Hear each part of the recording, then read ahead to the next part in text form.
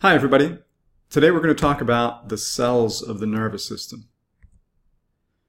Your brain is like every other part of your body in that it consists of cells. You really are a collection of many trillions of cells. And your brain is no different.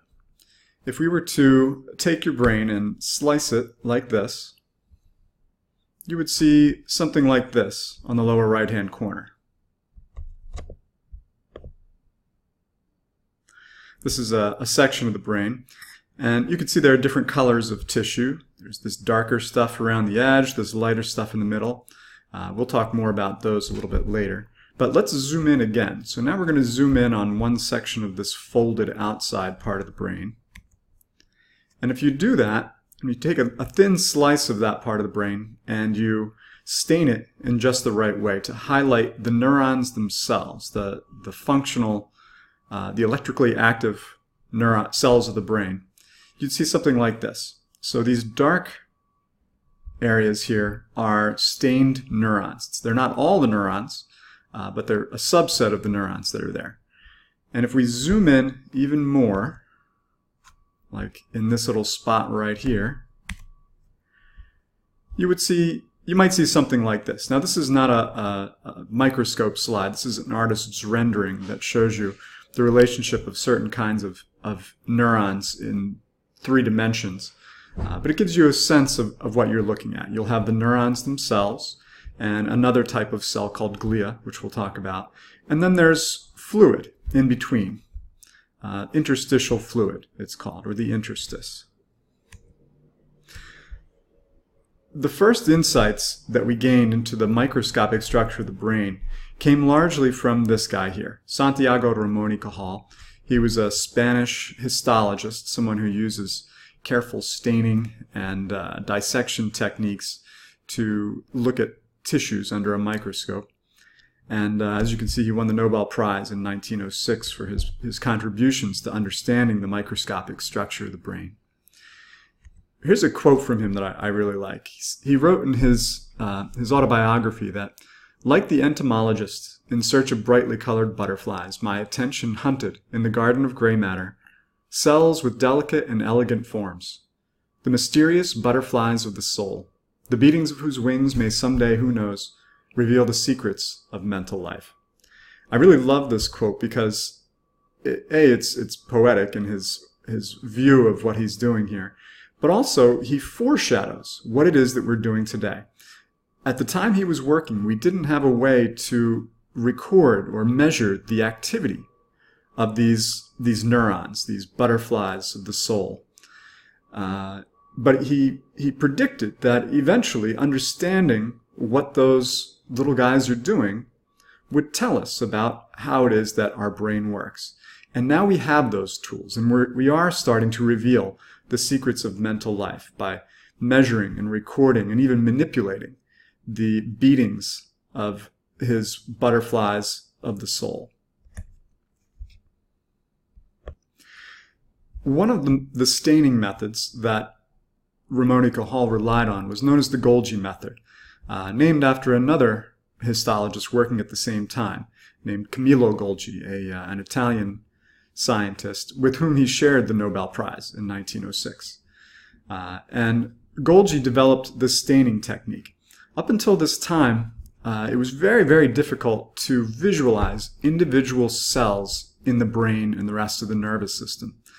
The Golgi method, also called the Golgi stain or silver impregnation method, was a revolutionary new tool because it stained individual cells, but it didn't stain all of them.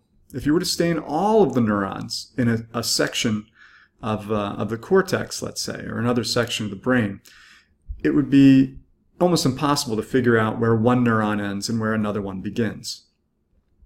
It would just be lots and lots of little black lines, and it would look like a mess. But for reasons that still are poorly understood, only some of the neurons take up the stain. And importantly, the whole neuron becomes stained. So you can see its entire shape shown here. This is called a pyramidal cell. It's got a pyramid-shaped cell body, a long axon coming out the bottom. We find these mainly in the cortex. of mammals and other animals.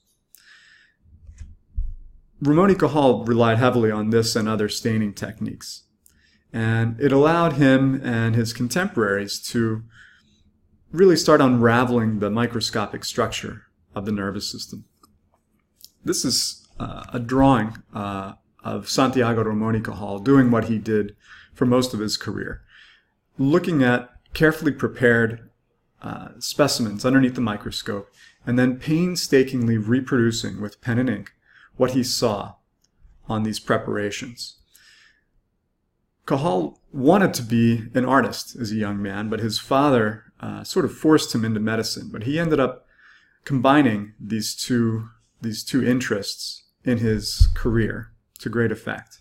In the background here, you can see just some of the chemicals that would have been used to help prepare these slides to highlight specific aspects of the tissues that he was looking at. These are some of his illustrations. This is showing you a little section of cat cerebellar cortex. You can see the Purkinje cells here. These are some of the largest neurons in the nervous system, along with basket cells. You can see where they get their name. This is a section of the human cortex, that sort of crinkly outer covering of the brain. This is the outside surface of the brain. And here you can see the pyramidal cells that we saw earlier. So here's that slide showing you a stained pyramidal cell. And these are some of Cajal's drawings of these same kinds of cells. And you can see how accurate his drawings were. Cajal made many important contributions to our understanding of the microscopic structure of the body, especially the brain. But two of the contributions he's most known for are what's known as the neuron doctrine. Up until Cajal, there was debate as to how the brain was structured. Cajal and others believed that the nervous system was composed of contiguous but not continuous individual elements or cells called neurons. Now, Cajal didn't come up with the term neuron, but he adopted it. So Cajal, when he looked at these slides, he saw individual elements, individual cells that were contiguous, meaning that where one ended, the next one began. They were practically touching each other and communicating with each other. Others, however, including Camillo Golgi, who developed the Golgi stain, they saw a reticulum. So Golgi proposed what he called a reticular theory, that there was kind of a web in the brain, lots of interconnecting filaments that were all a piece of one large web or network, as opposed to individual discrete elements.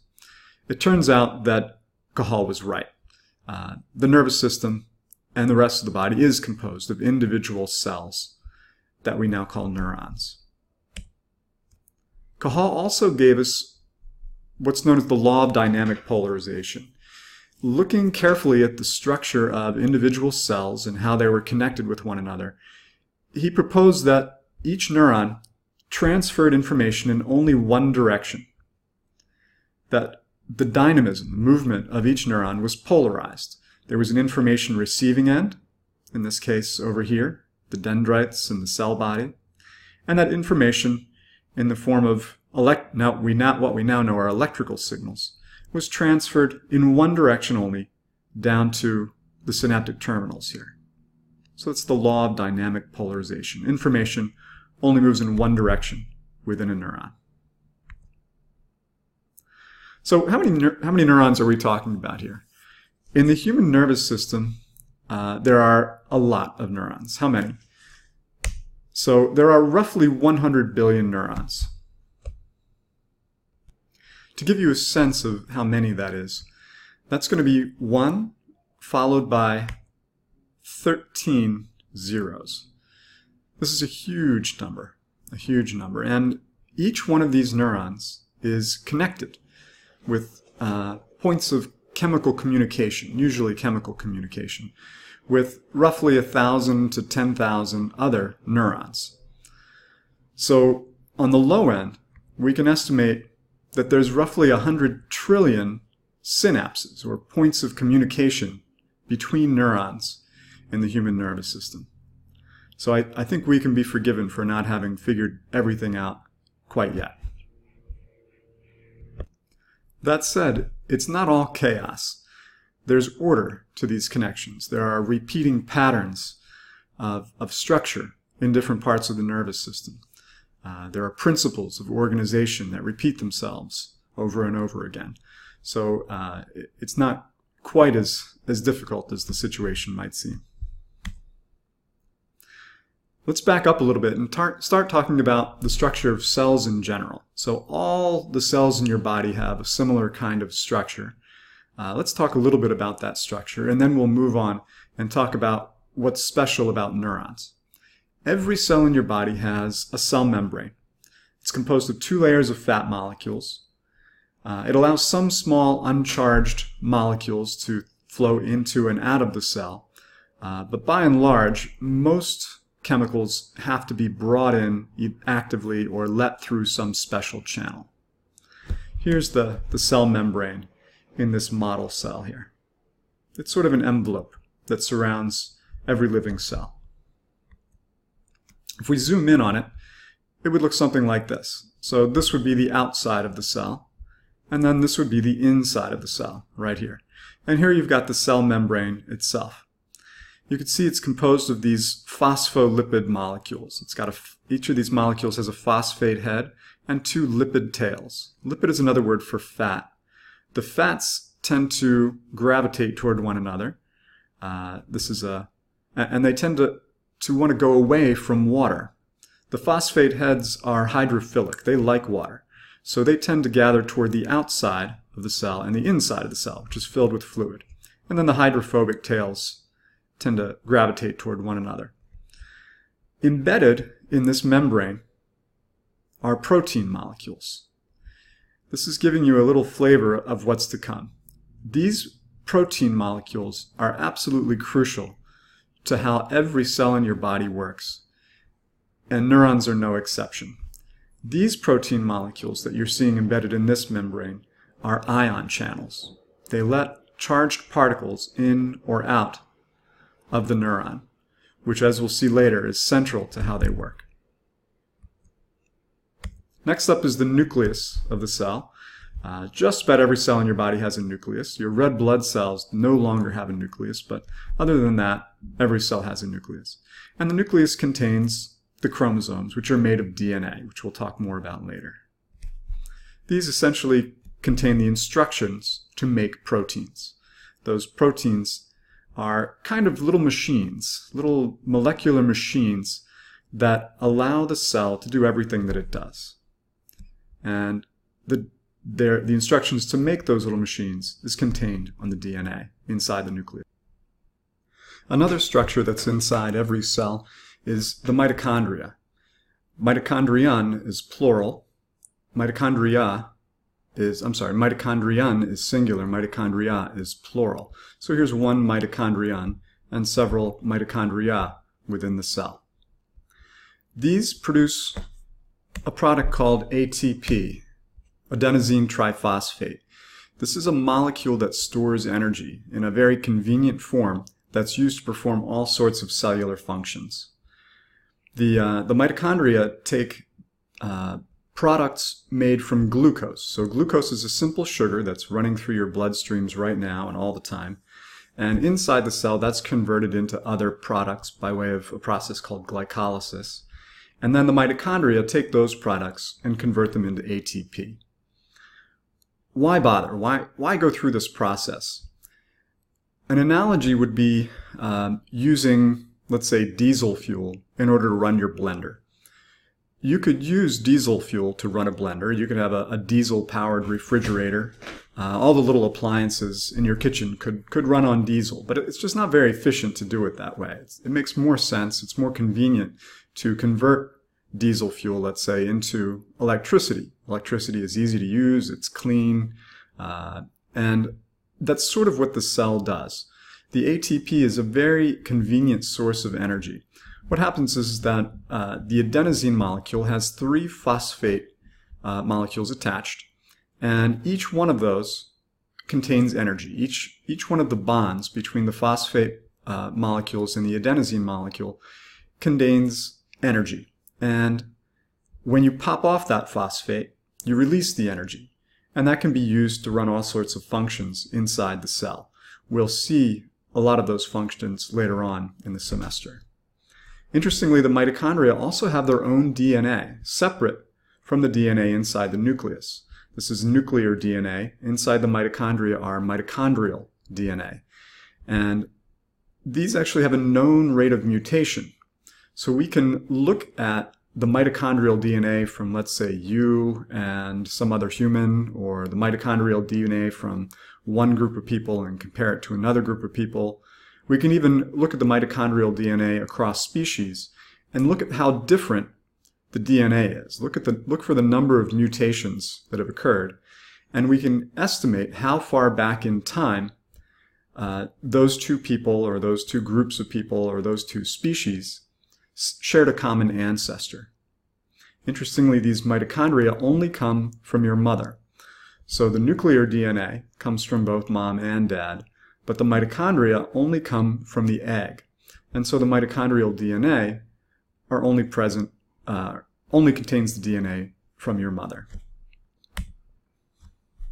Next up are the ribosomes. Those are shown here in blue. These are the sites of protein synthesis. They're really, they're a protein complex in and of themselves that takes the instructions to make a protein from the nucleus and converts it into a protein, as we'll see a little bit later. Next up is the endoplasmic reticulum. You could think of this as kind of like the UPS system of the cell. It transports proteins and other products from one part of the cell to another where they're needed. And then the Golgi apparatus is sort of like the packaging station where the boxes are packed up. Okay, now that we've learned something about the structure of cells in general, the important structures within all cells in your body, let's talk about what's specific to neurons. Here you've got kind of a prototypical neuron. This is the soma, or cell body. The word soma is the Greek word for body. Hanging off it are a bunch of dendrites right here. Dendra is the Greek word for branch or tree, and these are kind of like little trees or branches coming off. Often the dendrites are covered with dendritic spines. These serve to increase the surface area of the dendrites and create more locations for other neurons to come and make synapses with this neuron. What's not shown in this figure is hundreds or thousands of other axons from other neurons coming in and making synapses or points of communication with this neuron. So this is receiving signals from tens to hundreds to thousands of other neurons. And most of those connections happen here on the dendrites, the dendritic spines, and in some cases on the soma. So this is the information receiving end of the cell. The axon hillock is sort of the base of the axon, this very long fiber that comes out of the soma. And this carries signals over long distances. It's like a cable, in a way, carrying neural signals over long distances. You can see that it's covered with a myelin sheath. We'll talk more about the myelin sheath in a little bit. This is really the cell membrane of another cell wrapped around the axon. And then finally, at the end of the axon are the presynaptic terminals, or the terminal buttons, which then make synapses, or points of communication, with other cells. Inside the brain, these other cells are typically going to be other neurons.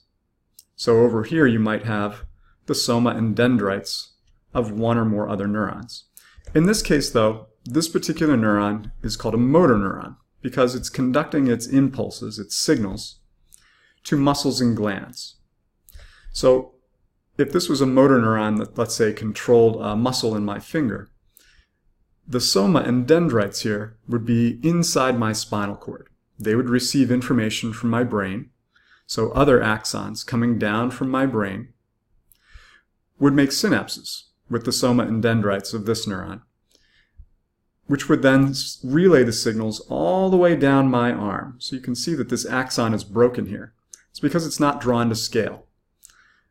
This axon, if this soma was in my spinal cord, it would be microscopic, but nonetheless, this axon would be long enough to reach all the way down my arm, and it would form a nerve with lots of other axons. And it would carry the signal to move a particular muscle all the way down my arm, and then down to, let's say, a muscle that controls my finger somewhere in my forearm or in my hand. And it would send that signal to the muscle fiber and tell it to contract and move the finger.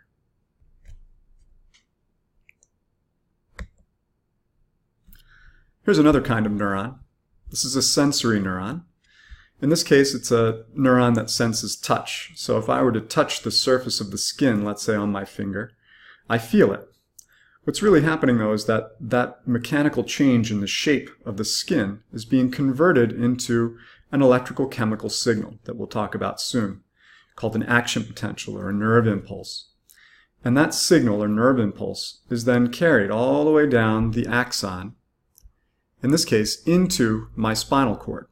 So again, this isn't drawn to scale. You can see that the figure is broken here. This axon would be very, very long if this was drawn to scale. So the signal travels down the axon all the way to the central nervous system. And then here are the presynaptic terminals again, which are going to make synapses with other neurons, which then relay that signal up to my brain and allow me to become aware of the touch way out on the skin, let's say on my finger. Okay, now let's put all these neurons together into a kind of circuit, a kind of simple circuit, just to illustrate how the circuitry within the nervous system works. So here you've got a patch of skin, and this is that sensory neuron. Let's say this is a patch of skin on my finger. The sensory neuron's axon will travel all the way up my arm and into the dorsal root of my spinal cord. So this is a cross section through the spinal cord here. Dorsal means toward the back.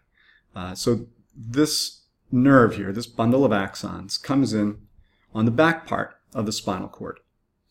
And then here you see some motor neurons. The motor neurons leave the spinal cord on the ventral root, on the ventral side. That's toward the belly. And you can see these axons then go out and they form part of a nerve and eventually make synapses with motor neurons, or I'm sorry, with muscles, which then contract.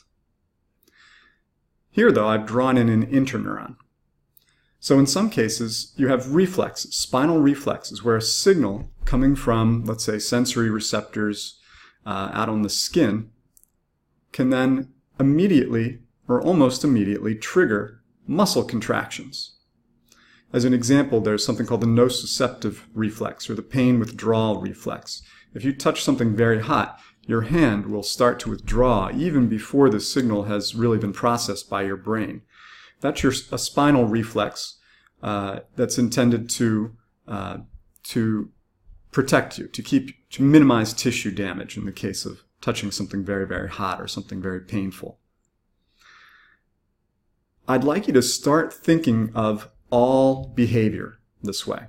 I've just described a very simple behavior, touching something hot and withdrawing your hand.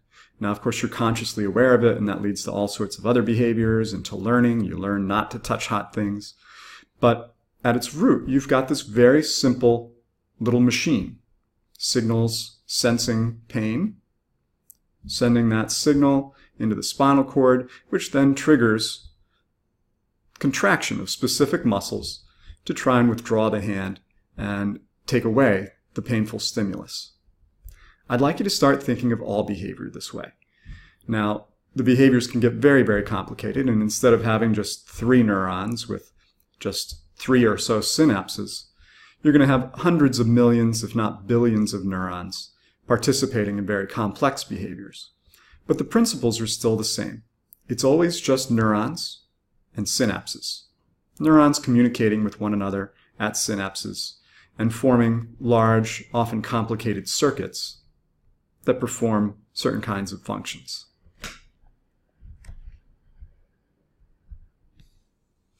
Now, neurons don't always look like the ones that I've already shown you. They come in lots of different shapes and lots of different sizes. This is showing you a Purkinje cell. This is showing you a sort of stylized pyramidal cell.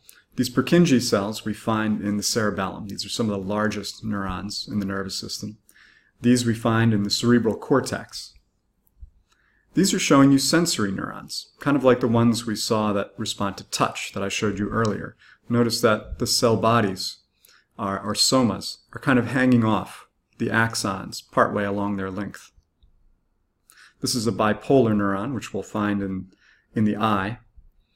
And this is called a Kenyan cell. We find these in the honeybees. These are enormous neurons that have very complex functions.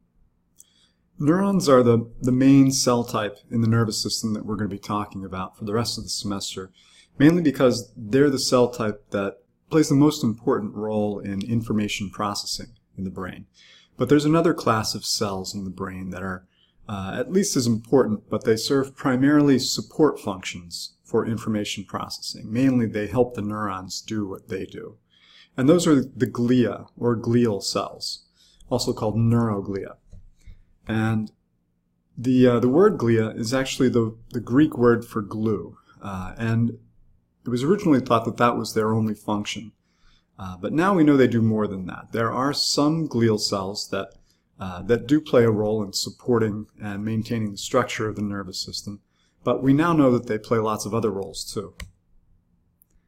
So they're the other major component of the nervous system besides neurons. They have lots of different functions, but importantly, they don't really transmit information, and they don't really process information or transform it the way neurons do. There are about 10 glia for every one neuron in the brain. So there are many more glial cells than there are neurons, but they tend to be quite a bit smaller. In fact, on average, they're about 10 times smaller. So by volume, the cellular structure of the brain is about half glia and half neurons. This is showing you just some of the types of glial cells, the most important types. Let's start with these two here. So one role of glial cells is to insulate axons. So these long rod-shaped structures here are axons. And you can see they're surrounded by myelin sheath. In the peripheral nervous system, outside the brain, in the nerves of your arms and other parts of your body, the axons are surrounded by Schwann cells. Schwann cells form the myelin. In the central nervous system, though, oligodendrocytes form the myelin sheath. And you can see that one oligodendrocyte can actually form a section of myelin for multiple axons. So here's your myelin sheath, broken in spots with nodes of Ranvier, which we'll talk about later. In the peripheral nervous system, though, again, the Schwann cells cover one part of one axon. In the central nervous system, oligodendrocytes form, and the central nervous system, by the way, is the brain and the spinal cord. Oligodendrocytes form the myelin there. So that's one role that glial cells play, is insulating and protecting axons. Another role is supporting the function of the neurons. They do that in a few different ways. For example, astrocytes, you can see this astrocyte, named for the fact that it kind of looks like a star, is snugged right up against a capillary, a tiny blood vessel inside the brain. And one of its main roles is to provide nutrients from the blood vessels and provide them to surrounding neurons. They also sometimes play a role in removing waste products from the neurons and depositing them into the blood vessels to be removed. Over here, you've got microglia. As the name implies, they're much, much smaller than these, what are called macroglia. And unlike the astrocytes and the oligodendrocytes and the Schwann cells, the microglia are mobile. They can actually move around. Not very quickly, but they can move around inside the nervous system. And their main role is to fight off infections. They will fight off pathogens if any make it through the blood-brain barrier, viruses, bacteria, that kind of thing. They also tend to clean up the mess. If a neuron dies, they'll help sort of break down the parts and recycle them. And then finally, you've got radioglia.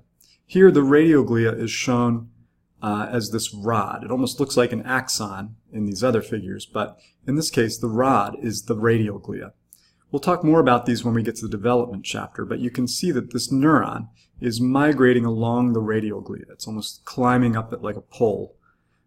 These radioglia are used in early development in the embryo stage to allow migrating neurons to go from one place to another. They're sort of like a road map or roads along which migration can take place early in development.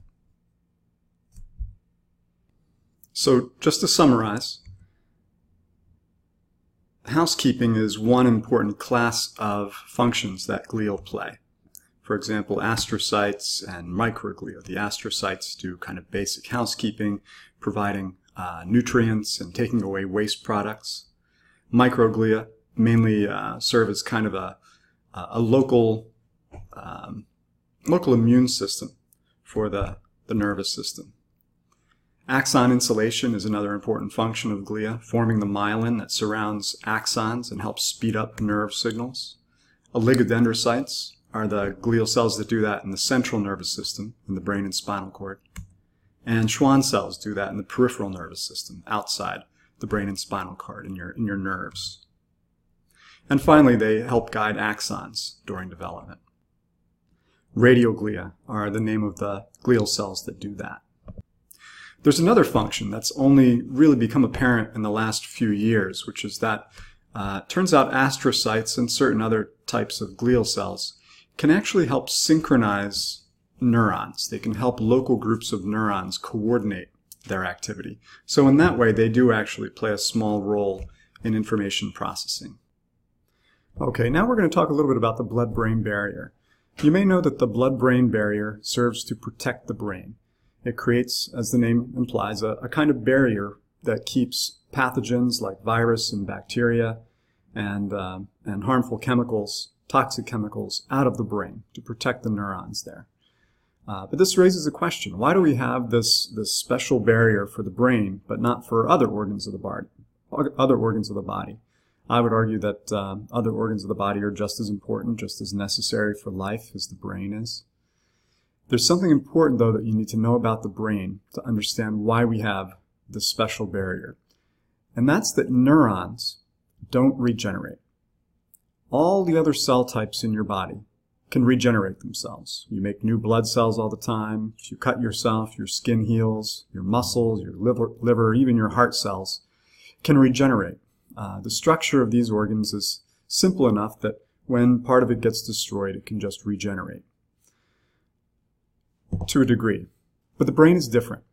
Neurons in the brain don't regenerate. If you lose some neurons, they don't come back. It turns out we do make some new neurons, even as adults, but that's pretty rare. It constitutes relatively few neurons compared to the total number of neurons in the brain. And it's not clear to what degree those new neurons integrate with the brain after they're formed.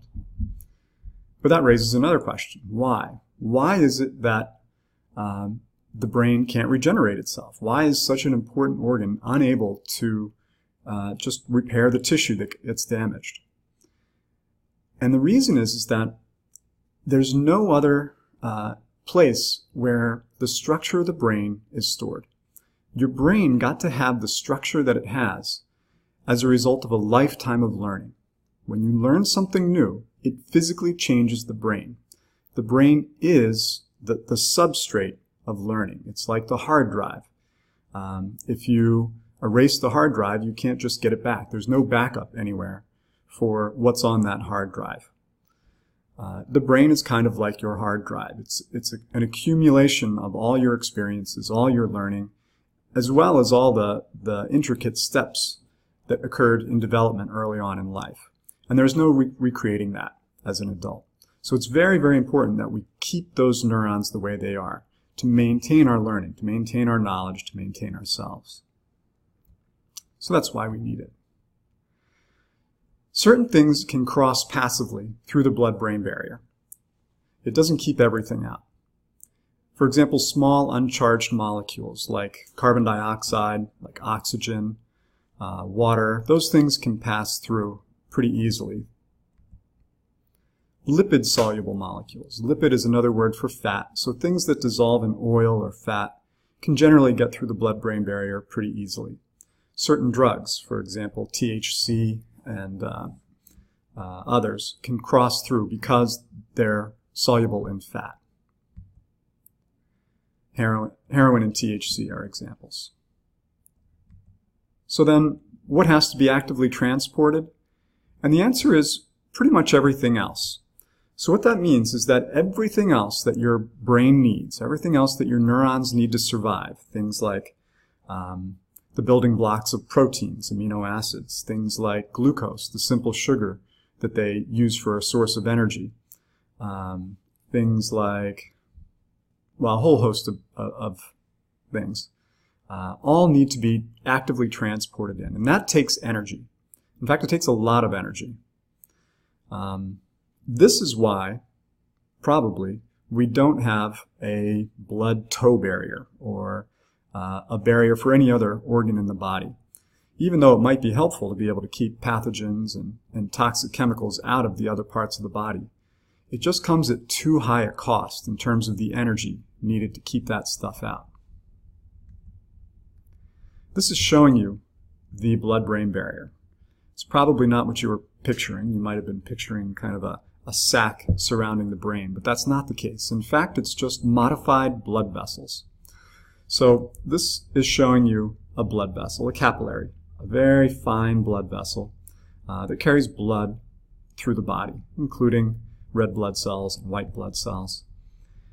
In most of your body, the cells that make up the wall of the blood vessels, these endothelial cells, have loose junctions between them. They're kind of floppy and loose, and things can get through in between the endothelial cells. But that's not the case in the brain. In the brain, you can see that those cell wall junctions are tight.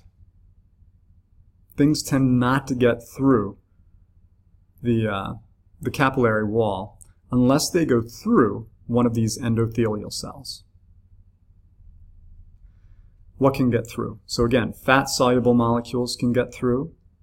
Small uncharged molecules like carbon dioxide and oxygen, they can get through because they can make it through the cell membrane, and specifically the membranes of these endothelial cells. But you can see glucose and amino acids, for example, those have to be actively transported through the blood-brain barrier. And that takes energy. It takes ATP.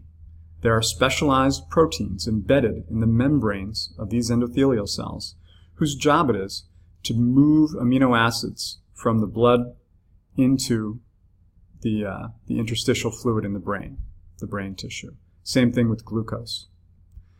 Drugs that aren't able to make it in the brain through being fat-soluble often hitch a ride on these active transport mechanisms. And while the blood-brain barrier is good for protecting the brain, it can also make treating the brain difficult when it comes time to deliver drugs. So, for example, creating drugs that treat neurological disorders or brain disorders is very, very difficult because not only does the drug have to interact with the brain in a very specific way, but it also has to make it through this blood-brain barrier. It also makes it hard to deliver, for example, chemotherapy drugs to the brain.